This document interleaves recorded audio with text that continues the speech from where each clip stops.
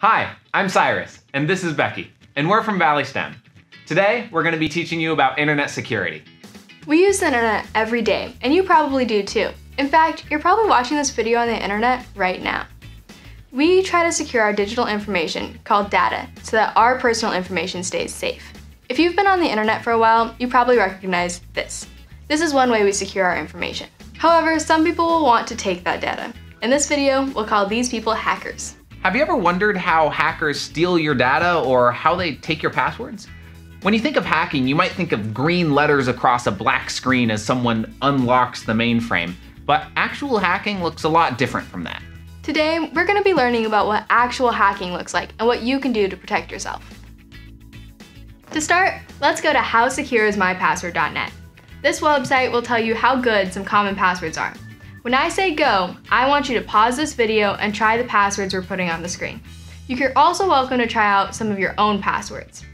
Try to spend about 3 to 5 minutes doing a different combination of letters, numbers, and symbols. Okay, ready? Go. Hopefully you've had the chance to try out some passwords. Did you notice which ones were stronger? Now, Cyrus is going to tell us how hackers can be so good at guessing passwords. There are a few ways hackers try to steal passwords. The first method is called brute force. In this method, a computer randomly guesses, character by character, until it gets everything right. This was really common in the early days of computing, since it's pretty easy to tell a computer just to guess until it's all correct.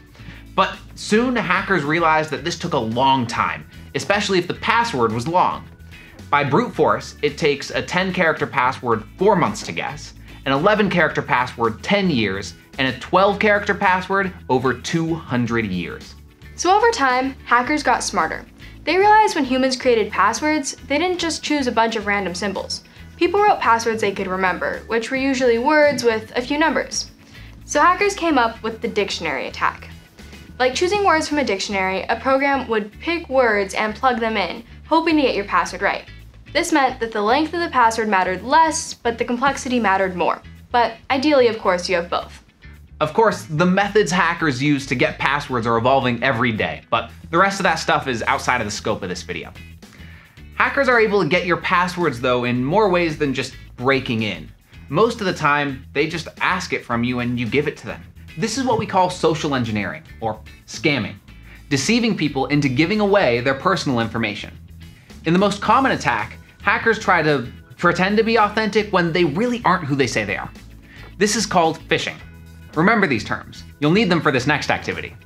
You might think you're too smart to be tricked, but unless you know the tools hackers use to try and fool you, you might not be as safe as you thought. But just explaining it to you would be boring.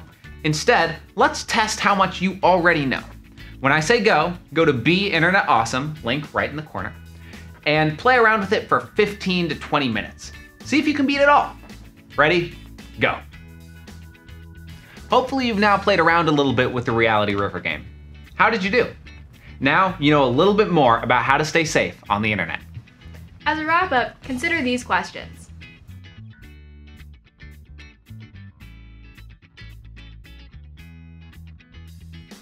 Good work today. If you're watching this video as a part of our school or library programs, return to the digital session.